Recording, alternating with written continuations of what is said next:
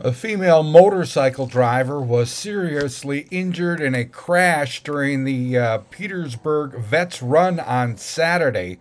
It's an annual fundraiser for the North Dakota Veterans Home.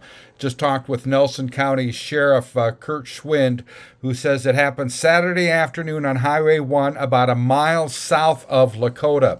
The female driver was riding a trike motorcycle, hit the side of the road, got pulled into the ditch, and rolled over. The sheriff says she was seriously injured and life flighted to a hospital. No further details yet. The crash is being handled by the North Dakota Highway Patrol, the investigation of it. We should have more details later today.